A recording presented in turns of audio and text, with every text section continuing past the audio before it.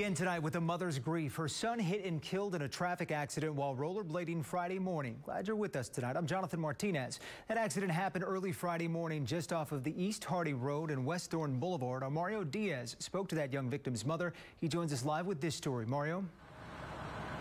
Yeah, Jonathan, it was a sad accident. It happened behind me here, and Marguerite Daniels wanted to speak with us tonight because she wanted people to understand that her son was not a statistic. He was a human being, after all, a 19-year-old boy who was beginning to find his way in his life, doing what he loved, working and rollerblading. My Robbie.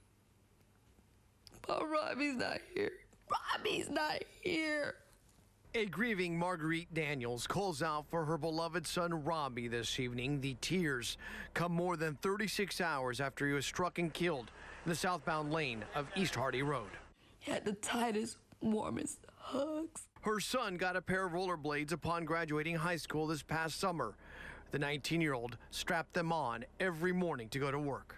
He loved his job, and he loved to rollerblade. Marguerite had one piece of advice. I asked him to ride against the traffic oncoming so that you could always see them. Marguerite says he would text or call an hour after arriving at his job.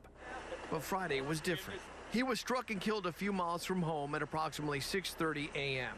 Authorities say the stretch of East Hardy Road was poorly lit and that Robbie was wearing earbuds.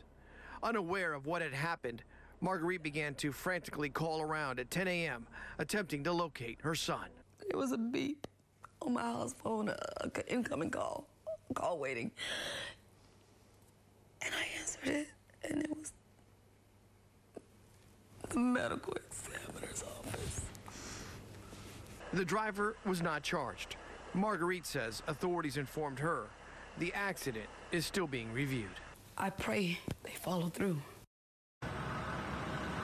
Yeah, your heart just goes out to Marguerite there. She informs me that the family has established a GoFundMe page. We have attached that to the link to the story at click2houston.com. You can find that there. Reporting live in North Houston, Mario Diaz, KPRC, Channel 2 News. And our prayers are certainly with that family tonight. Thanks a lot.